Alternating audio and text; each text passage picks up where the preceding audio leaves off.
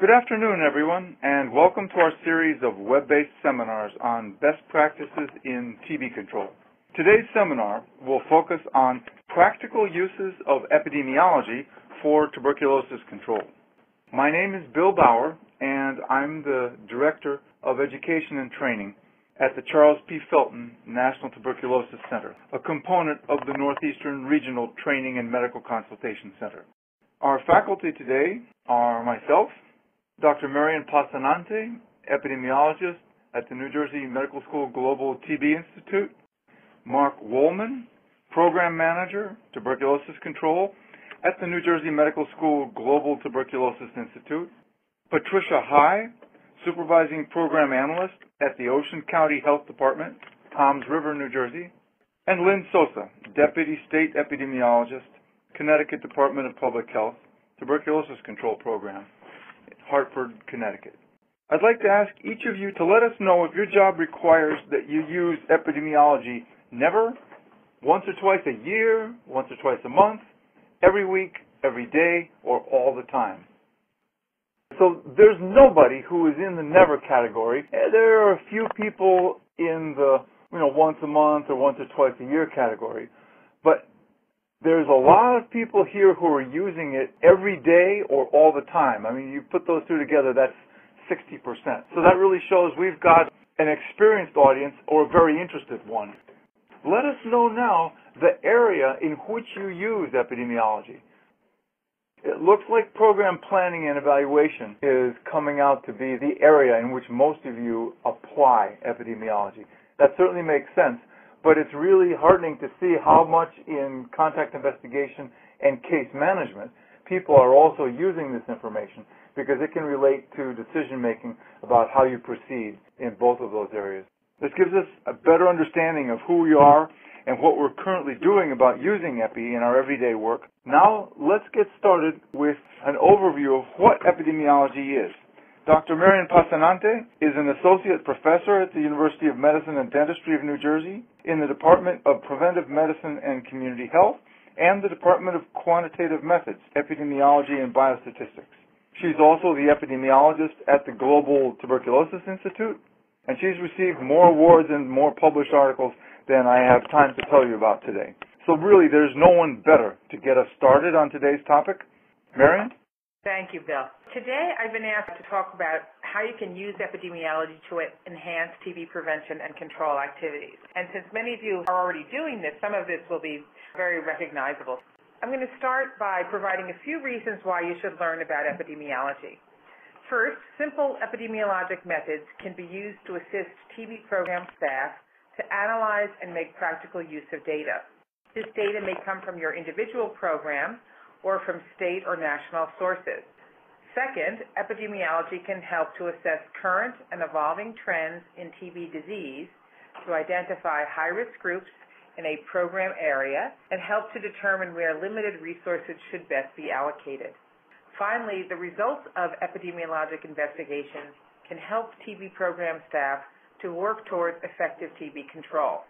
For example, results from studies that reveal barriers to completion of therapy can be used to implement changes in a TB program structure or procedures that could improve completion of therapy. I'm going to start by providing some of the basics of epidemiology.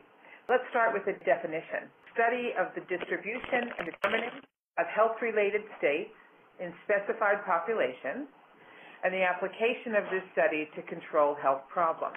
To simplify this a bit, we can say that epidemiology can help us to see who's getting the disease and where, when, and why disease is occurring so that we can use this information to control the health problem.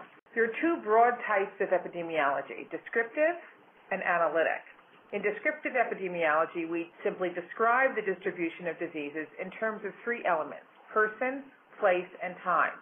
We want to know who is getting the disease, where the disease is occurring, and when people are getting the disease. This type of information is very important when figuring out which groups are most heavily burdened with disease and to figure out where to allocate resources.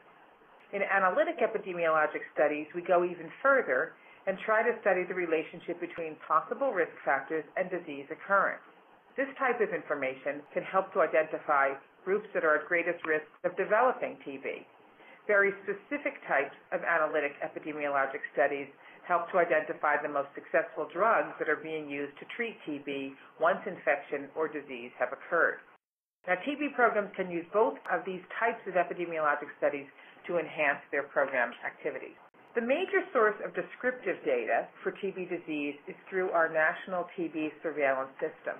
In general, public health surveillance is defined as the systematic, ongoing collection, analysis, interpretation, and I think one of the most important steps is the dissemination of the health data. The purpose of public health surveillance is to gain knowledge of the patterns of disease, injury, and other health problems in a community so that we can work towards controlling and preventing them. Now, many of you are probably responsible for some aspect of the collection of public health surveillance data. In the United States, requirements for reporting diseases are mandated by state laws or regulations. When such laws or regulations exist, healthcare providers, laboratories, and public health personnel report the occurrence of these notifiable diseases to state and local health departments. CDC has been collecting information on new cases of TB disease in the United States since 1953. Data on TB cases are collected using the Report of Verified Cases of Tuberculosis, or RVCT form, or a similar form developed by a state or big city TB program. These data are then de-identified and transmitted to CDC using a variety of electronic data collection and transmission systems. The state TB programs are the primary source of this TB surveillance data. Now, so far, I've been talking about descriptive epidemiologic data and where it comes from. However, we can study risk factors for developing TB infection or TB disease by using analytic approaches. The three most common analytic study designs that epidemiologists use are cross-sectional studies, case control studies, and cohort studies. And you'll hear a little bit more about these when the other presenters present today. The simplest type of analytic epidemiologic study is the cross-sectional design. Sometimes cross-sectional studies are purely descriptive in that they describe the disease or condition in a population at a given time in terms of person, place, or time. But cross-sectional studies can also provide information on possible risk factors and disease outcomes at the same point in time. For example, a cross-sectional study to determine risk factors for latent TB infection among employees in a healthcare setting might be conducted by asking employees to answer questions about possible risk factors and then testing them for latent TB infection. This study would be limited in that it could not provide information on the causes of infection since it would be unclear whether the infection or the risk factor occurred first. But the study could provide hints regarding the most likely risk factors associated with infection, and these findings could be studied further using other epidemiologic study designs. The epidemiologic measure that is most commonly calculated from a cross-sectional study is called prevalence, and this is a measure of how often something occurs in the population. Case control studies are done when cases, who are people with disease or infection, are selected to be part of a study.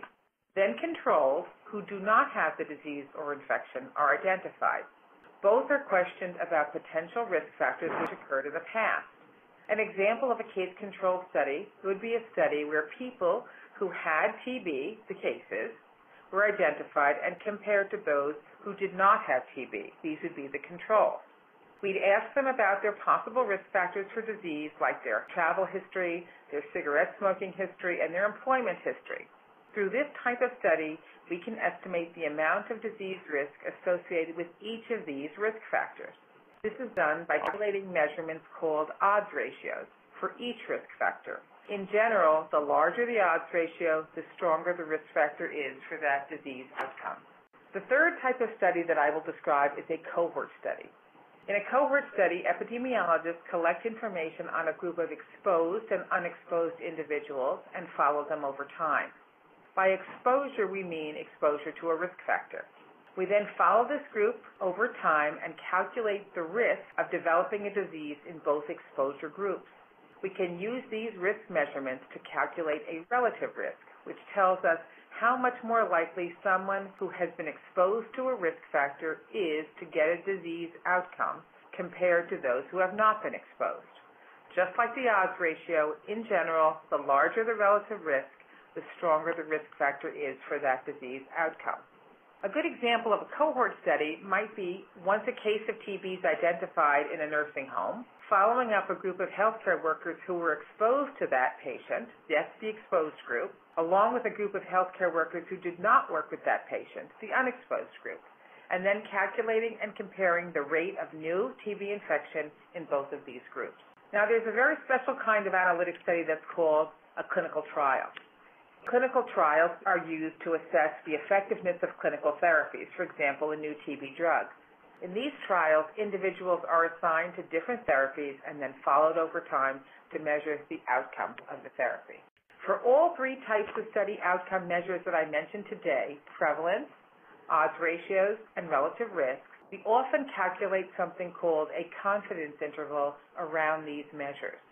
Usually, 95% confidence intervals are reported in the medical literature. A confidence interval tells the reader how confident we are that the measure that we calculated in our study is a good representation of what is actually happening in the population. When confidence intervals are calculated, they take into account the size of the sample and the amount of variability there is around the measurement. At the end of this webinar, I'm going to provide you with some good references for learning more about epidemiology, and they will include references that explain exactly how to calculate and interpret the epidemiologic measures that I just introduced. But for now, we just want to be sure that everyone's aware of the terms because some of them will be used in our presentation today. Now, there's one more thing I want to go through that's going to be presented by one of our presenters, Mark Wallman, and it's a 2x2 table. This is probably going to be reviewed for many of you, but this is a way that much of our epidemiologic data are displayed in cross-sectional studies, case control studies, and cohort studies. It's called a 2x2 table because the data collected in the study can be put into 2 rows and 2 columns with 4 cells identified by A, B, C, and D. Risk factors for a disease are usually presented in the rows. In the first row, we have people who have the risk factor, indicated by risk factor positive sign. In the second row, people who don't have the risk factor are indicated by the risk factor negative sign. Outcome data are usually presented in the columns. The first column includes those people who have the disease outcome, that's outcome positive, and the second column includes those who do not have the disease outcome or outcome negative. People in cell A have both the risk factor and the disease, so risk factor positive, outcome positive, and people in cell D have neither the risk factor nor the disease, so they're risk factor negative, outcome negative. People in cell C do not have the risk factor but do have the disease, and people in cell B have the risk factor but do not have the disease outcome. Sometimes when we want to compare the results of 2 different tests administered to the same person. For example, we might want to compare 2 different types of tests for latent TB infection, or even the same test taken by different labs. We use a 2x2 table to do this. We just need to change the label so that the results from one test are in the column and the results from the other test are in the row. When the results are the same for both tests, positive for test 1 and positive for test 2 that appear in cell A, and negative for test 2, negative for test 1, that appears in cell D, we describe these results as concordant results because the results are the same regardless of the test, positive positive or negative negative. When the results are different for each test, for example, a negative test result for test 1, but a positive test result for test 2, which would appear in cell C, or a positive test 1 and a negative for test 2, which would be in cell B, we describe these results as discordant because the test results are not the same at both testing times. In the next presentation, you will see an example of how a TB program looked at data using a 2x2 table and the conclusions that they were able to draw from this information. Thank you, Miriam, for this practical overview of epidemiology and what it can do for us. I really appreciate that you spoke a bit about the statistical methods that are behind the science of epidemiology, because it's good for everyone to see that epi does not have to be difficult and that it really can point the way to learning a lot about who our clients are, what risk factors are important, and how we can change our practice to better control disease. Some of you may be asking, can I really do this? Why should I do this? Well, now we're going to have some examples of programs at different levels that are using epidemiology to make a difference. We will start with the clinic level. I'll be turning the program over to Mark Wollman. Mark has a master's in public health from Hunter's College in New York City, and he has a long history working with the New Jersey Department of Health and Senior Services. For some time now, he's been the program manager for tuberculosis control at the New Jersey Medical School Global Tuberculosis Institute, where his people skills, practical experience, and persistent questioning make him a most valuable contributor. Mark? Thank you, Bill. So I'm going to report on my 2010 findings regarding the routine record review and subsequent completion of the CDC TB follow-up worksheet as relates to the final medical dispositions of Class B2 immigrants arriving in our clinic area. As most of you may be aware, according to CDC, tuberculosis classifications for immigrants are described by the following categories. Class A TB, applicants with infectious or potentially infectious TB disease, typically are not permitted to travel. However, waivers may be granted to immigrants prior to treatment.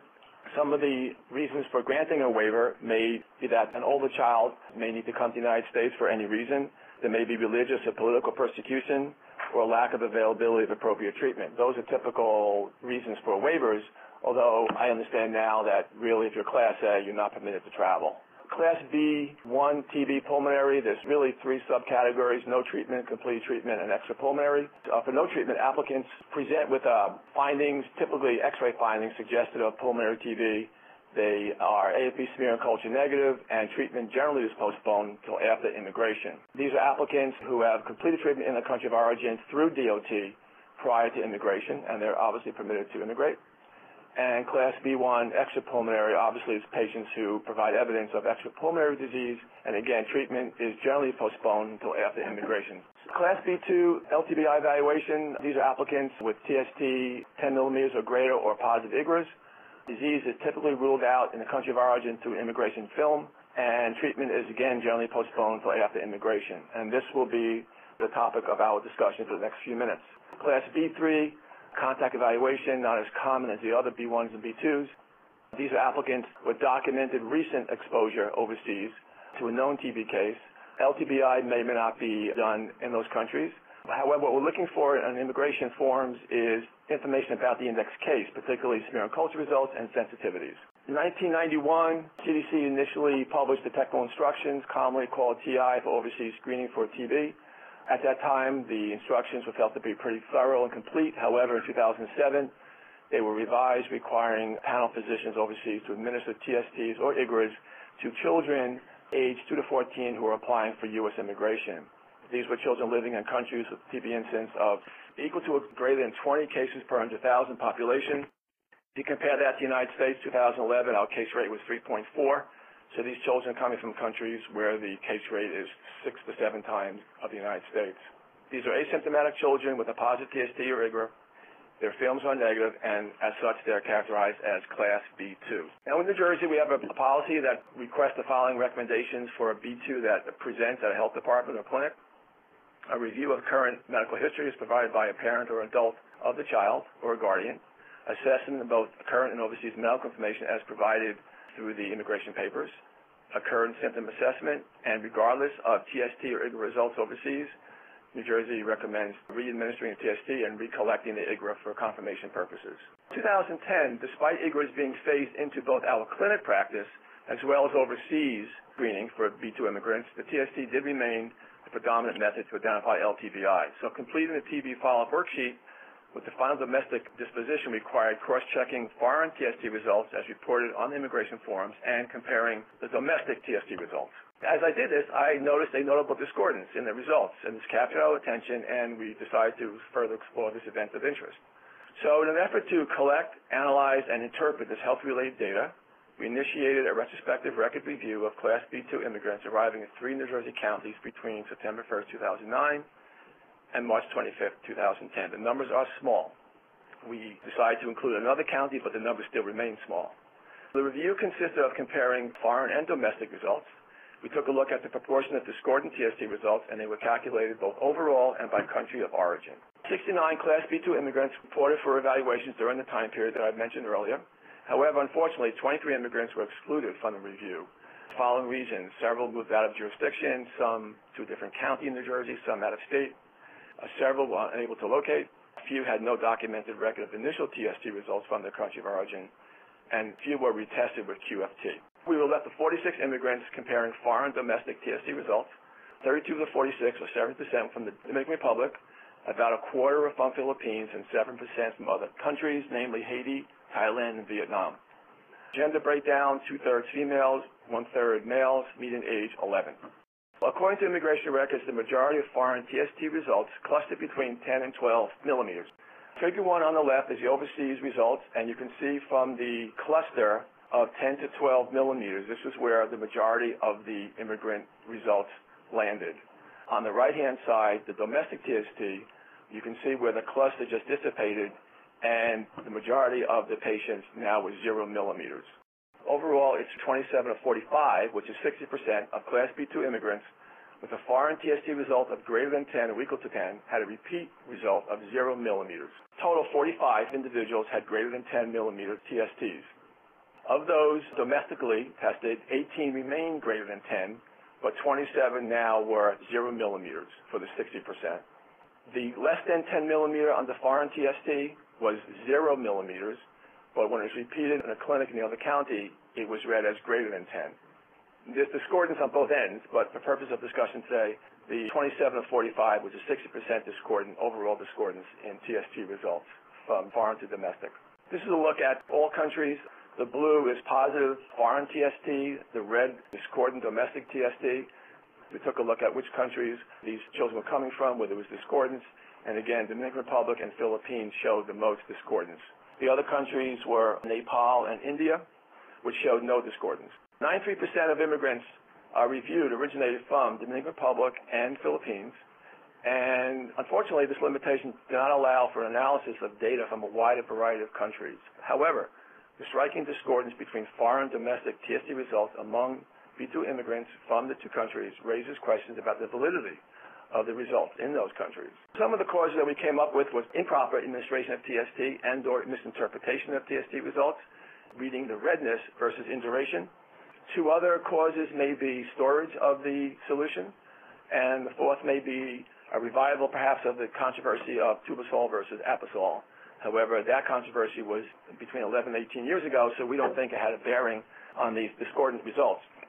My feeling is that it's probably most likely misinterpretation. Even in New Jersey, even in our counties that we oversee, we still hear about private doctors, outpatient medical clinics, hospitals who are reading redness versus induration. It wouldn't surprise me if this was the issue in those two countries. The inaccuracy of these results has various and far-reaching implications, including unnecessary increased workload at local health departments or clinics, unnecessary x-ray films, doctor visits, medical treatment, and use of limited resources. As a result of this review, a comprehensive study was recommended to address the root cause of this potentially widespread phenomenon. So representatives from CDC recognized this discordance and initiated appropriate discussions with their global partners from the two countries in order to implement steps of quality assurance regarding the administering and reading of the TST. I'd like to mention in closing that the introduction of QFTs in our clinics will no longer allow for the demonstration of TST to TST discordance, but rather will show and is showing TST to QFT discordance. So despite the fact that 2 years later, in 2012, IGRAs may be slowly replacing the TST in the screening of immigrants, it is important to say that this project, in retrospect, was not so much about TST so much as it was about illustrating an awareness and questioning of unexpected and frequent occurrence, and the subsequent interest, data collection, analysis, and interpretation of the data in order to gain an understanding and explanation of the occurrence. I would like to acknowledge the following people for their work in this project, and I thank you all for your time and your attention. Mark, thanks very much for sharing that clinic-level perspective. Often it's the little things that are noticed day to day like that in a clinic that point the way towards something underlying that's more important. You guys tracked it down here. Epidemiological methods are definitely the way to bring science to bear and detect deeper patterns when something like this comes up. So thanks. We've got time now to take one question. Mr. Woolham, this is Houston. BCG was not mentioned in your study. The Dominican Republic and the Philippines do use a BCG.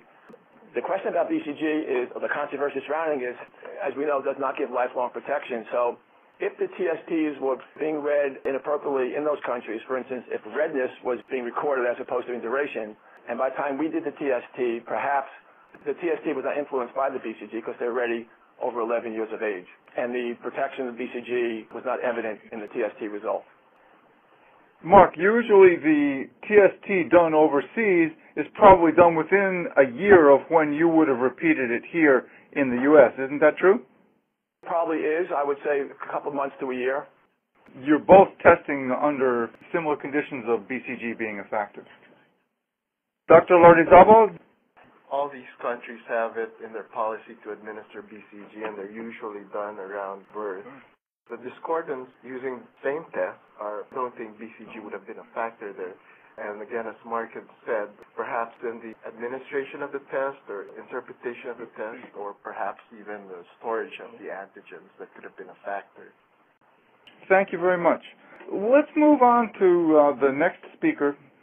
I'll be turning the webinar over to Patricia High. Patty has a background in global disease epidemiology and control, and she's worked domestically and internationally on a range of health issues with USAID and Medical Care Development Incorporated. She currently supervises ambulatory care clinic operations in compliance with federal and state guidelines at the Ocean County Health Department. Patty?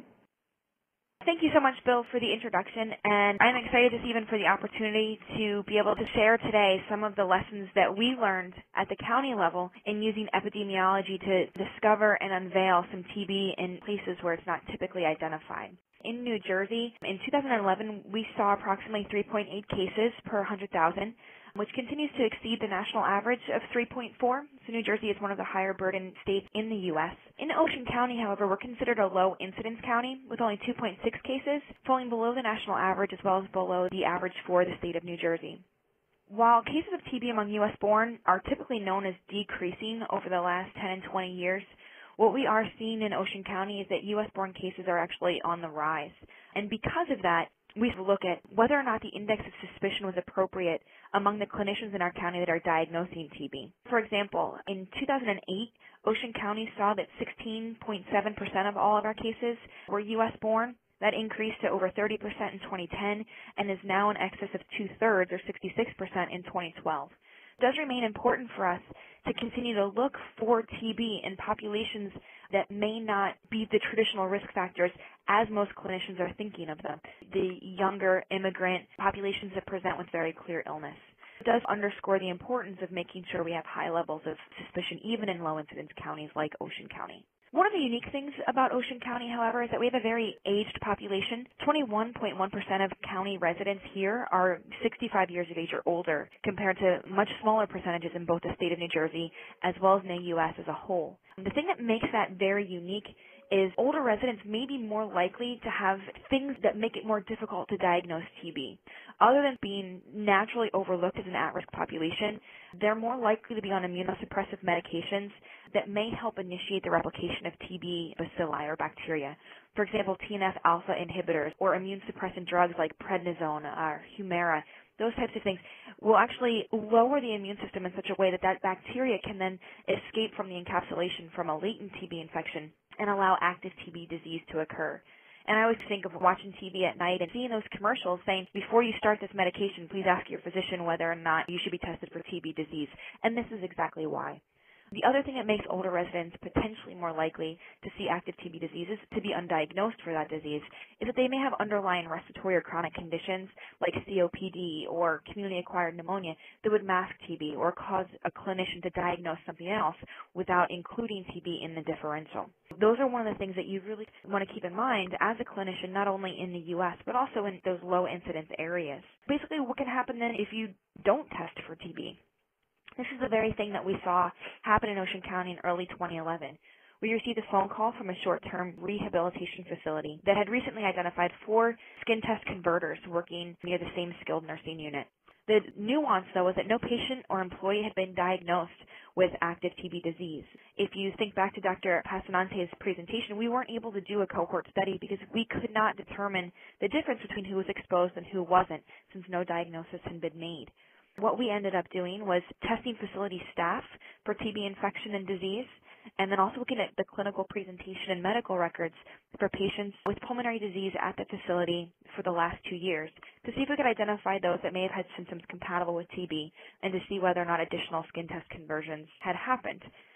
The unique thing, though, was that because this facility received the majority of their clients from an acute care facility located next door, there was a lot of concern that the hospital had missed a diagnosis. Based on the levels of finger pointing and shrugging of responsibility for a missed case, looking at other patients that may not have had similar presentation with symptoms, we actually utilized epidemiology to support, strengthen, and bolster our argument for identifying cases or potential cases that may have been there. By using epidemiology and the statistical analyses that we looked at, we tested all of the facility staff and administration and identified through a case control study that housekeepers and nursing administrators on one particular unit were at greater risk of having been infected with TB disease. And as you can see here, the odds ratio, which is what OR stands for, were greater among those housekeepers and administrators at statistically significant levels. What you can see here is a basic outline floor plan of the facility in question. When we talk about Unit C, where the greater number of individuals were positive, it's the upper right-hand corner. And what we found was these two X's mark where the housekeepers were, which is, if you're looking at the screen, the right-hand arrow, and the nursing administrators in Unit C, which is the left-hand arrow. Those two X's, utilizing our epidemiology, allowed us to look into this region to say something we believe happened over here, and it helped us look at the patients that were symptomatic and at greatest risk of having TB and begin to ask additional questions. And sure enough, of the 3 clients and 3 patients at the facility that were brought to us, the client of greatest risk was this X right here, marking the second room in on this unit, directly across from the nursing station and immediately across from both the housekeeper storage unit and point of congregation, as well as the offices for the nursing administrators.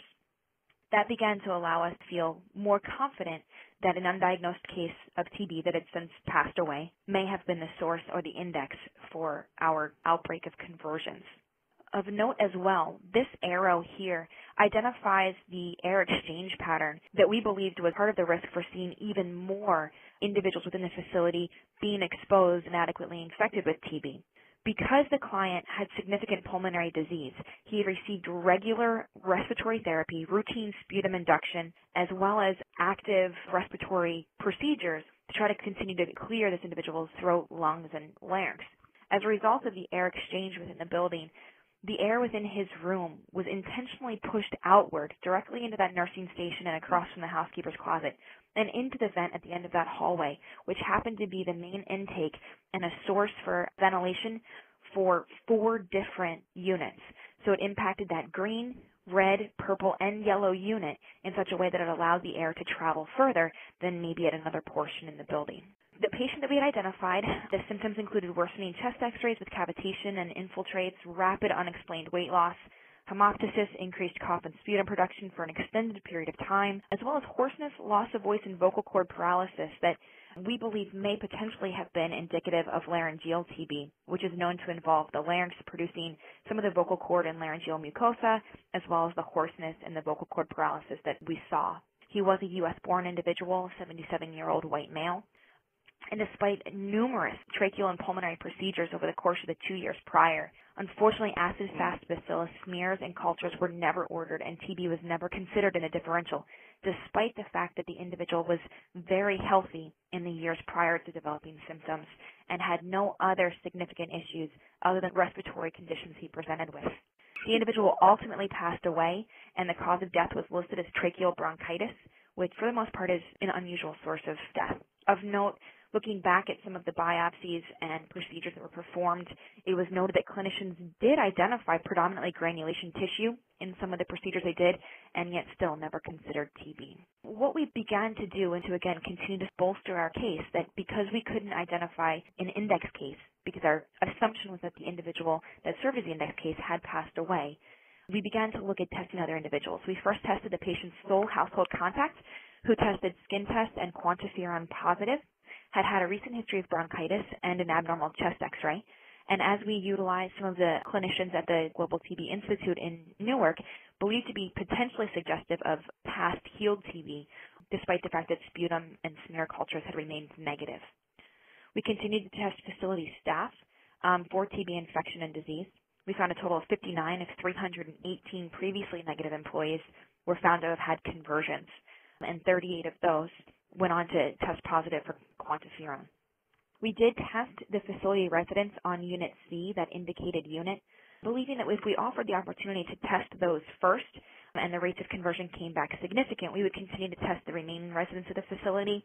However, of those that tested on that unit, no one came back positive for latent TB infection, and based on the nature of the facility being a short-term facility, we didn't believe it was necessary to carry that testing on any further. This is just a quick basic overview of the results of our testing.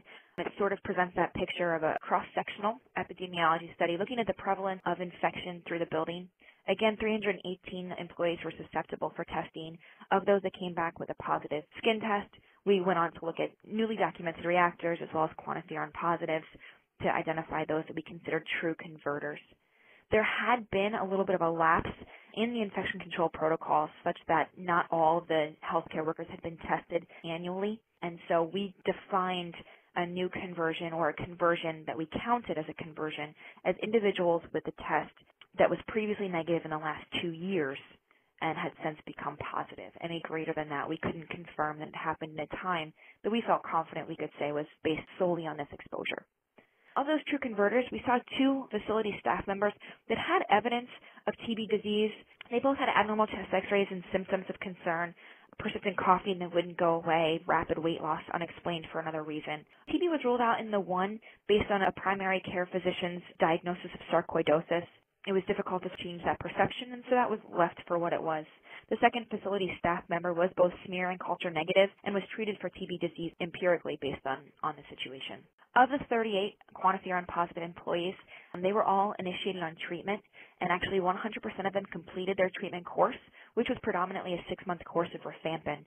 Rifampin had been recommended because it is a shorter course, typically 6 months as opposed to 9 months, which was preferred by most of the individuals offered the treatment. 100% is unusual for treatment completion, especially among healthcare workers. However, we did find that the facility administration was quite adamant that their healthcare workers involved in this outbreak were treated, and adequately so, in order to avoid anything like this from happening in the future or to avoid the development of active TB disease that would go under the radar and cause another such scenario. How did this reflect the gaps in the TB response in Ocean County? Our biggest concern was that no one at any point in the chain had suspected TB for an individual that presented with symptoms clearly possible of having been TB, and it's because the level of suspicion for TB in a low-incidence county was too low. It really unveiled different areas where Ocean County has the ability to respond and improve at every level the opportunities to screen for TB and therefore to rule it out. Some of the missed opportunities that we identified was that the patient was seen both at the onset of a TNF-alpha inhibitor, that daily administration of prednisone, and was failed to be tested for TB at that time, which is the recommendation for any of those drugs. Additionally, when they presented for symptoms compatible with active TB disease, the individual was never tested for TB disease. Not a skin test, not a quantiferon, not a sputum test, not a culture, nothing. Finally, it kind of highlighted an opportunity for subacute care admissions policies be reassessed for the nurse liaisons that work between long-term care, assisted living, subacute care, and the hospitals that refer them. It highlighted an opportunity to be able to utilize symptom assessments and medical history to ensure that they're actually not receiving an active case of TB without having adequately ruled it out, or at least gone through a level of steps to ensure that individuals that may require TB differential diagnosis should have that TB ruled out prior to actually being received in a facility incapable of providing the isolation or the care that would be needed if they did indeed turn out to be TB. Finally, reinforcing the importance of annual TB testing for healthcare workers. It remains such a pertinent and important part of ensuring that our healthcare workers that may be at greatest risk are protected, and it serves to show you that they can also serve as a sentinel event for identifying undiagnosed case of active TB disease. The implications that we see, low incidence counties, you've got to keep the level of suspicion for TB high. Continue to keep screening and diagnosis of TB as a part of your hospital infection prevention program, even in low-risk counties. And utilize administrative controls. Develop the policies that are needed in order to get TB diagnosed. We actually saw, as a result of this outbreak and other TB cases identified late in the course of care, that 2 of our hospitals have since changed their policies, ensuring that any individual presenting with cavitation is tested for TB and beginning to look at symptom screening, such that if you have a cough of 2-week duration or longer, as well as another symptom of concern, that you are going to be screened.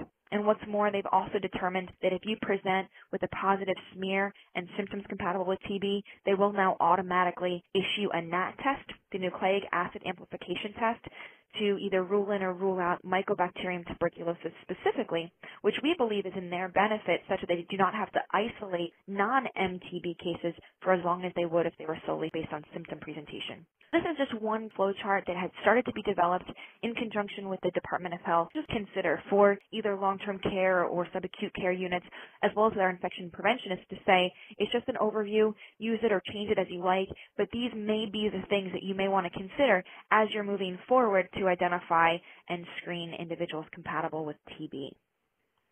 Down below, the box that was just highlighted are things that must specifically happen usually at an acute care facility. That NAT testing is usually offered through hospitals and the labs that perform those sputums.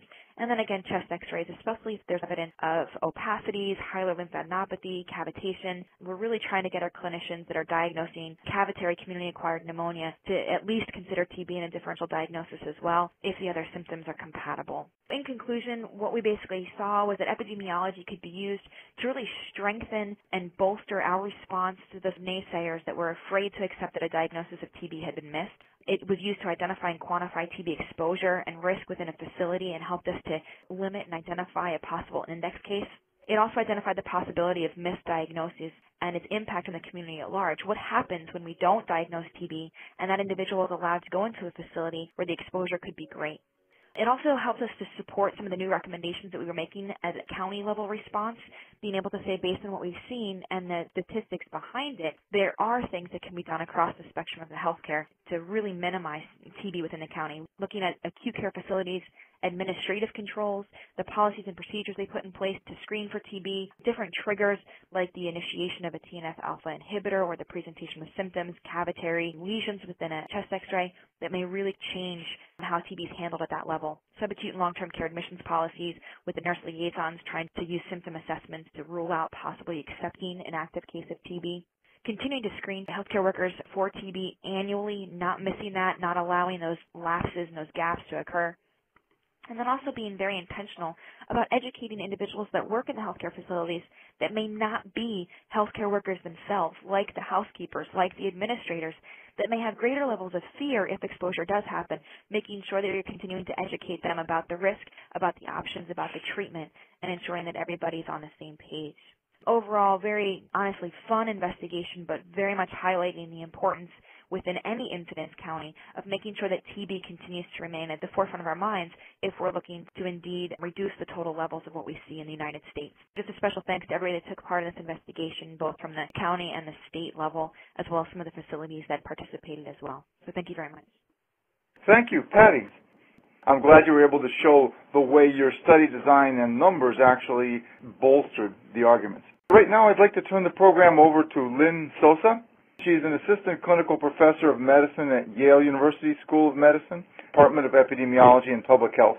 And as the deputy state epidemiologist for the Connecticut Department of Public Health, she provides medical and epidemiological oversight to the TB and STD programs. And therefore, she's really well suited to tell us about using EPI at the state level. Lynn? Thank you, Bill, for the introduction, and today I'll be talking about analysis of tuberculosis deaths in Connecticut that we undertook. And before I start, I would like to recognize our EIS officer, Jessica Catan, who was with us from 2009 to 2011, who performed this project for us. This data everyone is familiar with. It shows TB incidence in the United States over the last 6 years, which has really dramatically decreased. In 2011, there was just over 10,500 cases of TB in the United States, which equals a rate of 3.4 per 100,000, which is the lowest rate ever seen in the United States. So in Connecticut, we also saw our lowest numbers ever reported in 2011 with 83 cases. Almost 80% of our cases were among foreign-born persons who were from 23 different nations. About half of our cases were among males, and cases were reported from all over the state. Last year, we had 7 cases that were co-infected with HIV, and 1 case with multi-drug resistant TB. Every year in the United States, about 550 people with TB die. In Connecticut, from 2001 to 2010, 80 people, or approximately 7 people per year, with TB were either dead at diagnosis or died during treatment. CDC recommends that all deaths in persons with TB be reviewed to determine if they could have been prevented and to help guide policies to reduce these deaths. However, there is no standardized method for this review, and few programs actually perform these reviews, including in our program. We decided to do an analysis of TB deaths with these 3 questions in mind. First, were the deaths TB related, meaning did people with TB actually die from TB or TB treatment? Second, were there missed opportunities in the diagnosis and treatment among the patients with TB-related deaths? And third, are there certain factors associated with death of TB patients in our state? All of the deaths during 2007 to 2009 were systematically reviewed, which included review of TB program records and all available medical charts. A tool developed by the California Department of Public Health for systematic mortality review of their TB deaths was modified for this particular project to assess both for TB relatedness of deaths as well as missed opportunities. So the TB relatedness of deaths was determined using an algorithm in this data tool which I mentioned, which was based on several factors including severity of TB disease, TB-related complications, anatomical site of TB disease, as well as cause of death documentation, which included death certificates. The algorithm then incorporated the information to categorize deaths as TB-related or not. The categories of missed opportunities assessed in diagnosis and medical treatment using the data tool are shown here. They included patient delay in seeking care, provider delay in performing a TB diagnostic evaluation, delay in reporting by the provider to the health department, treatment errors, and delays by the lab in processing specimens. It is important that I note that missed opportunities were only assessed among deaths determined to be TB-related. For this analysis, we used this surveillance data from TB patients who survived during the study period for comparison.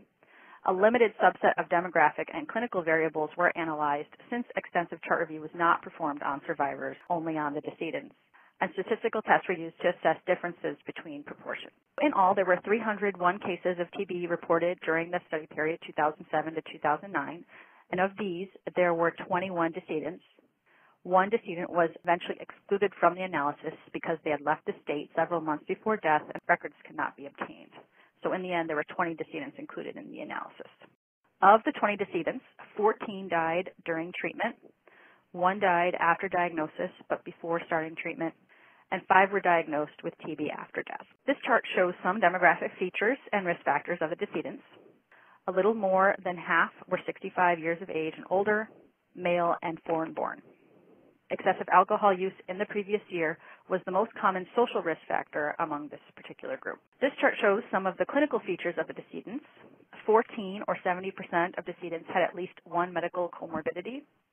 3/4 had pulmonary TB only. Importantly, no patients had MDR TB, and only 1 patient was HIV positive. Of the 20 deaths, 17 were determined to be TB-related, and 3 were not TB-related. An example of a TB-related death was a patient with pulmonary TB and no other active medical problems who died in the setting of massive hemoptysis, and an example of a death not TB-related was a patient with TB who died in a motor vehicle accident. The 17 TB-related deaths were used to analyze missed prevention opportunities. Overall, 94% of cases with TB-related deaths had at least 1 missed opportunity. So now I will present the most common missed opportunities in diagnosis and medical treatment. So this chart shows missed opportunities related to case detection or diagnosis. Delay in reporting the case to the health department was the most common missed opportunity in case detection, 67% or 10 cases having this missed opportunity. And certainly, just to point out, it was possible for there to be more than 1 missed opportunity for a particular case. This chart shows the missed opportunities related to medical treatment. And the most common missed opportunity in this category was laboratory delay in processing initial drug susceptibility results. And lastly, I will present demographic and clinical factors with their associated risk of death. All patients reported with TB during the study period were used for this analysis. And patients with risk factors were compared to those without. Because all patients reported with TB during the study period were included, a cohort analysis was performed. This analysis showed that age greater than or equal to 65 years, and excessive alcohol use were the two factors that were significantly associated with death. There were a few limitations to this analysis. Missed opportunities among survivors were not assessed since medical chart review was only done on decedents. Also, missed opportunities does not mean that a death was indeed preventable. And finally, the small cohort size limited power to detect significant differences. So in conclusion, the majority of deaths in the study were determined to be TB-related, and missed opportunities were common. Factors associated with death included older age and excessive alcohol use, and certainly these similar other studies have shown these factors to be involved with TB-related deaths as well. And the value of doing this type of analysis, even a small state like ours, I think this showed that was really important and allows for situational awareness of TB mortality trends and can guide death prevention interventions. This was actually a really important project for us and has led to several actions. First, the Connecticut TB Control Program has now instituted regular review of TB patient deaths. Also, factors associated with death, including age, comorbidities, and alcohol use, are reviewed for living patients discussed during case management meetings.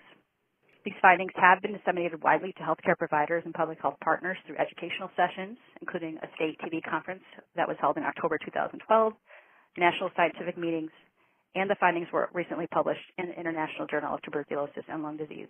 So thank you very much. There were a lot of people that contributed to this project, and again, this was one of the main projects of our EIS officer, Jessica Qatar. Thank you, Lynn. Seems like there were only a few cases, but I think the research really did yield important findings in terms of the risk factors and missed opportunities. Let me throw it open now to have some questions. Patty, the question to you is it possible that older U.S.-born TB patients represent a cohort that was infected when they were younger and TB was more prevalent and not easily treated? To answer Alice's question, absolutely, that is possible. We know that once an individual is infected with TB, you have approximately a 10% lifetime risk of going on to develop active TB disease, usually 5% in the first year after infection and then 5% over the course of the rest of your life. And so you would think that if you were exposed as a child, the older and older you got, it is potential the more likely you would actually go on to develop the disease based on the number of years that your body has to fail to continue to encapsulate that bacteria. And again, the additional risk factors for limiting the immune system in order to reduce your overall immune response to be able to prevent that. I would say, yes, certainly, older U.S.-born patients could represent a group that was exposed as children and infected as children and not treated for LTBI. Okay, thanks, Patty. In the interest of time, I want to make sure that we still have a chance for Marion to help wrap it up. Sure, Bill. I'm going to describe some data and educational resources that can be used to assist in TB control programs. The first resource that I want to mention is a general epidemiology reference. It's a CDC website called EXCITE, and it stands for Excellence in Curriculum Innovation through Teaching Epidemiology and the Science of Public Health. It provides easy-to-understand material that describes the basics of epidemiology. It's actually written for materials that are written for people from kindergarten to 12th grade. Now, most of the materials that you'll see are really in the high school reading level, but they're pretty sophisticated, and I use them with teaching medical students and students in the School of Public Health. But they're at a very basic level, enough so that anybody can pick it up and learn a little bit about epidemiology. So for people who are interested, I would recommend that you take a closer look at the website. The next set of resources also comes from CDC, but they are TB specific. Now, each year, the Centers for Disease Control publishes TB surveillance reports and produces slide sets based on updated information. And the most recent data reports that are available are for TB cases reported in 2011.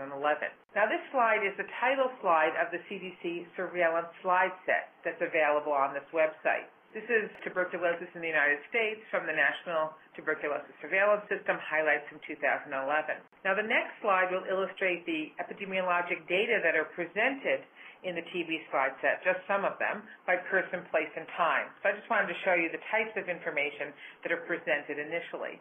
In the top left corner is an example of descriptive epidemiology data by person. This shows the TB case rates by age group. And one thing that I really like about these slide sets is that it also has a complete description of what you should get from the slide. So, for example, it tells us that the description says it shows that rates tended to increase with age, and as age increased, the case rate in men increased faster than women. and the rate in men 45 years and older were approximately more than twice those in the same age women. In the right corner is a slide that presents epidemiologic data by place. We're told that 37 states reported a rate less than 3.4 TB cases per 100,000, which is the 2011 national average, and 13 states and the District of Columbia, which are all presented in dark blue, are reported a rate above 3.4 TB cases per 100,000 population. And the figure at the bottom of the slide illustrates the presentation of epidemiologic data over time. I think everybody has seen this slide on TB cases, which shows the marked increase that occurred in the resurgence of TB in the mid-1980s, and then case counts beginning to decline in 1993. And as of 2011, it's the 19th year of decline in the total number of TB cases reported in the U.S. since the resurgence. TB surveillance information can be found at the following URL. The first document is the text report of the most recently available TB surveillance data. The second item listed on the slide is the slide set that accompanies the written report. And the last item on the slide is an online tuberculosis information system called OTIS.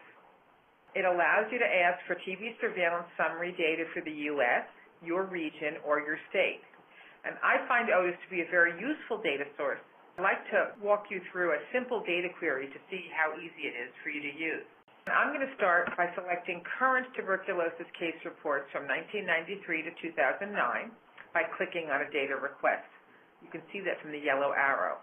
This will bring me to the 2009 data request form. You're given the option of creating tables using one or more of the items that appear on the RBCT form. In addition to getting the case counts, you can request incidence rates, completion of therapy information, and drug susceptibility information. And much of this information is available by single state, groups of states, and metropolitan statistical area, or by years or group of years. And this actual data request form is really 3 screens long, so I'm just showing you what the beginning looks like. But much of the information in the RBCT form is available on this data request form. This is an example of the type of output that you can produce with OTIS. Notice that OTIS provides the case counts, the rates per 100,000 population, meaning they take the census data and calculate the rate for you, and the percent among those who were eligible who completed therapy within 1 year. Now, OTIS can also create graphics like this bar chart that can be easily cut and pasted into documents for written reports or into slides for presentation. I would recommend that you try to access this on your own after the presentation to see just how easy it is to create useful tables and charts that you might want to use. Now, recently, the CDC added TB data to another data query system, and that's called Atlas. Atlas is an interactive tool that allows users to observe trends and patterns by creating detailed reports, maps, and other graphics. And you can access Atlas system using the URL at the bottom of the slide. It really is interactive. It will actually show you the changes over time for all of the years that are available on the Atlas website, and it will go sequentially 2001, 2002, etc. But this is a very new system. It actually was developed not just for TB, but for other infectious diseases, and TB just has recently been added. There are 2 educational resources that we have produced at the Global TB Institute that I'd like to mention briefly. The first is the Basic Epidemiology for Tuberculosis Program Staff Manual. The manual was developed in 2005 for TB program staff ranging from healthcare workers, including public health nurses, to TB program managers working in local, county, or municipal TB programs. And it continues to be one of the most requested and downloaded GTBI educational products. We're really excited to announce that we've updated the manual, and it should be available online. We have revised and updated the material in the manual based on the responses from TB control staff around the country. We have divided the manual into 2 sections. First, we present the basics that include a few of the topics that are described today, but in much greater detail. We've included lots of TB examples as well as problem sets at the end of each chapter. We also added a new chapter on presenting program data because this was one topic that many TB prevention and control staff felt would be useful. The second half of the manual is called Beyond the Basics, for those who want to delve a little more into epidemiology. We included detailed descriptions of how to calculate and interpret indicators used to measure the usefulness of a test, things like sensitivity, specificity, and predictive values, as well as indicators that measure the strength of an association between a risk factor and a disease outcome, like odds ratio and relative risks. We also included a section on statistical concepts that you might see when reading an epidemiologic study. Finally, we expanded our section on genotyping and how it can be used in TB control. The last chapter of the manual is a TB control case study that allows the reader to apply the epidemiologic concepts described in the manual to public health decision-making. Finally, we've added 6 appendices, including a glossary of epidemiologic terms and solutions for sample problems in the manual, a suggested reading list, as well as information on national TB program objectives. Now, once you feel comfortable with some of the basics of epidemiology, you might like to get a little more practice using them, and that's the second resource that I'm going to mention. To do this, you can work through some exercises that the staff at the Global TB Institute created using real TB data. These exercises, which are part of our Incorporating Tuberculosis into Public Health Core Curricula resource, can be accessed on our website. If you click on epidemiology, it will show you that there are 4 epidemiology case studies that are available. Once you complete the exercises, you can click on the instructor's guide key at the bottom of the page in order to access the answer keys. This will allow you to assess how well you've mastered the material. In closing, I hope that the presentations today have illustrated how epidemiology can be used to identify local, state, and national patterns of disease, how epidemiologic methods can be used to improve both patient care outcomes and the effectiveness of individual TB programs, and introduced you to some new TB educational and data resources. Well, thank you, Marion. For the last time, I'd like to throw it open for questions. Mark, Bruce Chandler had asked, do you retest all the immigrants with a history of TST of 10 millimeters or greater, a test that was done in their home country, before they come in here to the United States, before you would consider treating them? Any B2 immigrant that arrives in New Jersey is retested. So if someone comes in with documented 10 millimeters or more on TST, depending on the clinic, TST is either re-administered or QFT, whatever that clinic uses, yes. This is Karen Galanowski, nurse consultant with the New Jersey Department of Health, and I wanted just to thank Mark and Patty High for their presentations and also for the work they did, because from his study, we changed our state policy, and we're still seeing it occur. So we know that we're on the right track. Thanks, Karen. Typed question came in.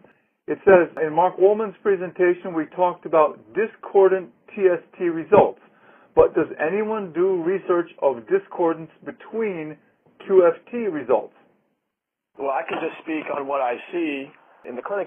I think while QFTs or IGRAs are being introduced overseas, we're still seeing B2 immigrants with a positive TSTs, and they are repeated in this clinic with QFTs, and we are seeing discordance of TST positive, IGRA negative, QFT negative here in this clinic. We are seeing discordance. I want to thank very much the faculty today. You really shared a lot of knowledge and experience and hard work with us, and I hope it's inspiring to people in programs to say, I can do that, and actually learn more about what's going on with your cases and how to improve your programs using these epidemiological methods. For those of you who are interested in even more resources on epidemiology, here are other ones. And this concludes the conference. I want to thank you all for your participation.